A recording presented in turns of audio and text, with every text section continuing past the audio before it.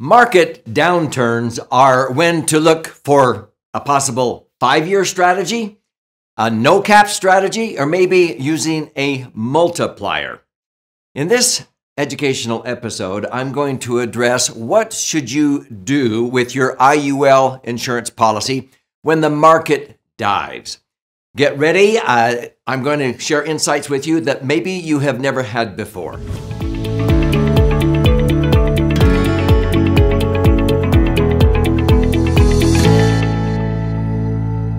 So I'm Doug Andrew. I've been a financial strategist and retirement planning specialist now for north of 48 years. And if you've watched very many of my educational episodes on this three-dimensional wealth channel, you'll probably understand that one of my favorite financial vehicles as a retirement planning specialist is a max-funded indexed universal life insurance contract structured correctly and funded properly. When you do that, it can perform far superior to most IRAs or 401ks invested in the market. You will learn that this is where I've earned average returns over 20-year periods of 9.62%, some years 11.17%, even 25 and 61%, and even 158% returns using multipliers. Now, those opportunities are few and far between, but the reason why a properly structured indexed universal life insurance policy can perform so well is that it allows you to accumulate your money totally tax-free. You can access that money tax-free and turn on income that you receive that does not show up on the front page of your 1040 tax return. And at the end of the day, when you die, anything left in there blossoms and transfers income tax-free. Nothing else does that in the Internal Revenue Code. So I'm assuming in this episode that you sort of understand what IUL is, but a lot of times people who set them up or take them out with an advisor, they don't understand some of the options that may be offered by the insurance carrier. And when there are triggering events in the economy, that may signal when to switch your strategy. So basically, a lot of people understand, hey, if we have a recession or the economy is down, like happened from 2001 after the 9/11 terrorist attacks, we realized the economy went down for 3 years in a row. And so many of our clients just said, you know what, during this downturn in the market that's going to last a few years, while we're waiting for people to get confidence in the economy again and what have you, and start to travel and eat out at restaurants after that horrible terrorist attack, people just hunkered down and settled for the general account portfolio on their IUL policies.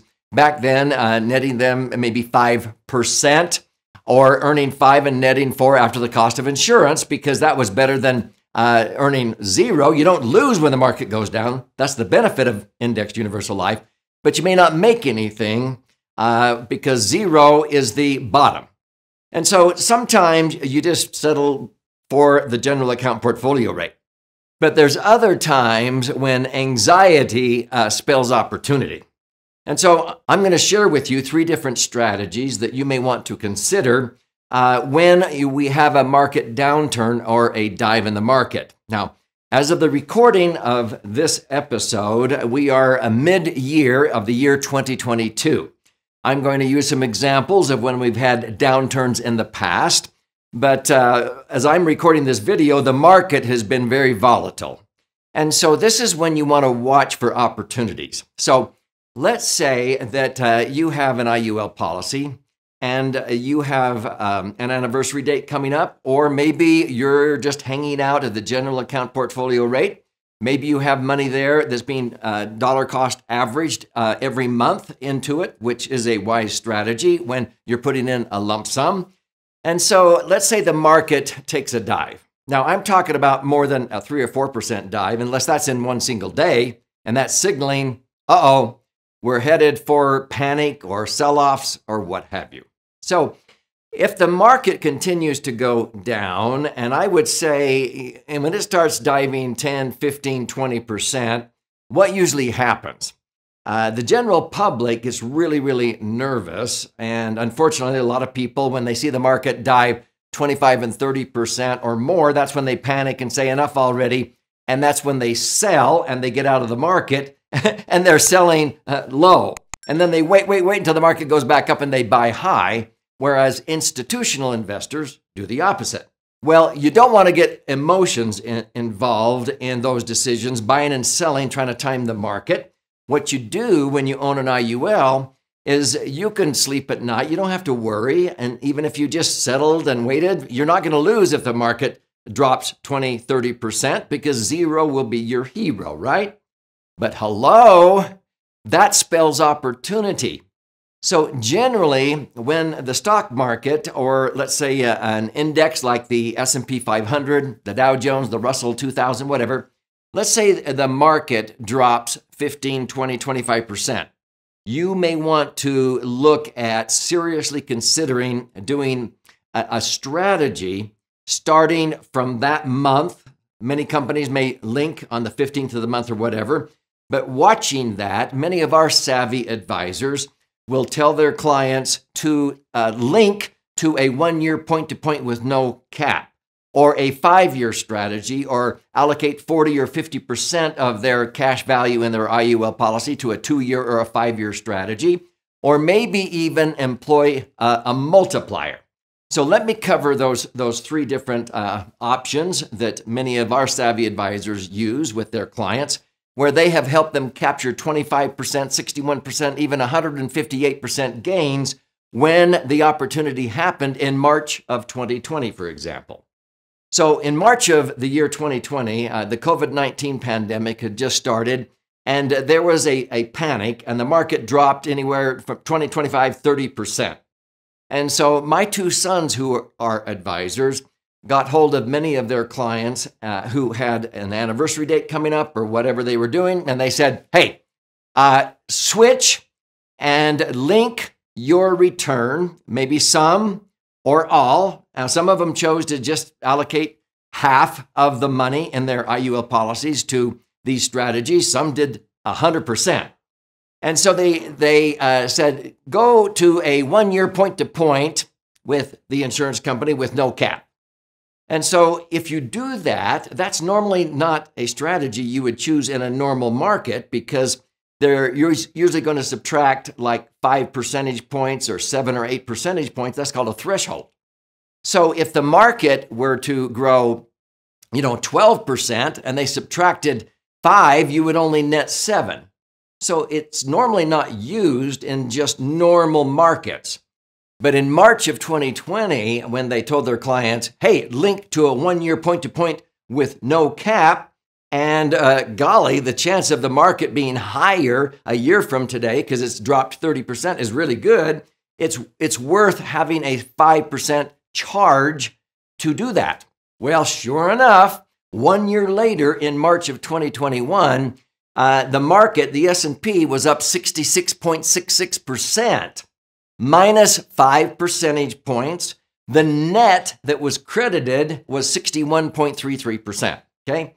And so there were many clients. One had about $850,000 in his IUL policy. He didn't add a dime to that policy. 1 year later, he got credited 61.33%, and that was $535,000 or so. And so his account value is worth $1,382,000 or thereabouts 1 year later.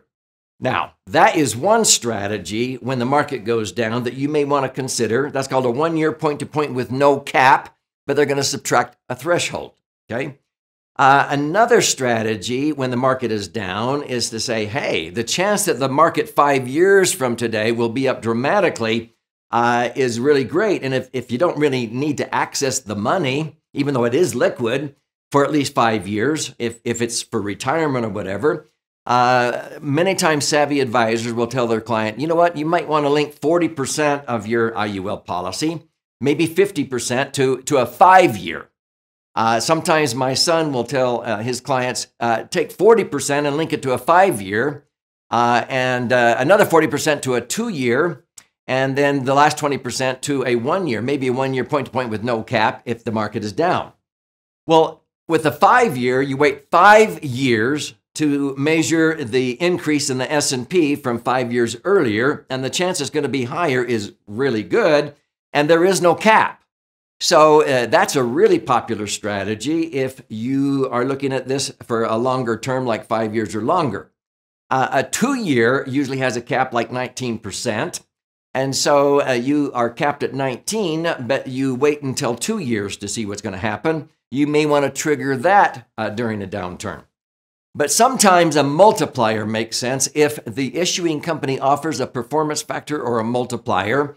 Basically, how they work, and there's other episodes on this channel that explain these, that's where you're willing to allocate more of your a cash value to fund an options budget for the insurance company. You may understand that, let's say you have $1 million of cash value in your IUL policy, and the general account portfolio rate is 4%. Well, 4% on $1 million would be $40,000.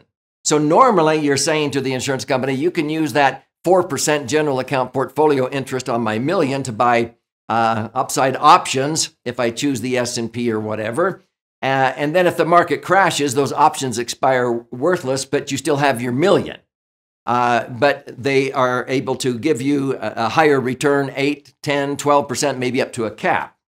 Well, when you use a multiplier, then you're allocating more of that $1 million. You're saying, well, you know what? I don't want to lose 40% if the market crashes 40% like 2008, but I'm willing to give up 7.5%. I'm willing for my $1 million to drop down, $75,000 to $925,000. And you can use an extra $75,000 on top of the $40,000 in this example for an options budget. Well, what will they do when the market goes up? They'll pay you 2.7 times whatever the market did. And this is why people who use the 1 year point to point with no cap, they had 61.33% times 2.7. And we had clients that got credited 158%. Because when the market crashed in March of 2020, they employed the 1 year point to point with no cap and the multiplier on top of it, and they got credited 158%. It was unbelievable. Now, those opportunities are few and far between. Sometimes you allocate maybe 5%. So out of $1 million, you allow them to use 50,000, that if the market crashed, you would go down to 950,000. But they will pay you about double whatever the S&P does if the market goes up. Those are called multipliers. Now, if this is intriguing you and you want to learn more, one of the messages here is you need an advisor who understands when these triggering events happen so that you can then, during your reviews, decide when you may seize an opportunity for a 1 year point to point with no cap, or maybe a 5-year strategy or a 2-year strategy or a multiplier. So this is one of the reasons why we have a coalition called IUL Insiders. But if you are intrigued with this, you can learn more about it in our most recent best-selling book called The Laser Fund. These are flying off of our warehouse shelves. And this is the 300-page book I want to gift you. You don't have to pay $20 for it on Amazon. I will gift you a copy.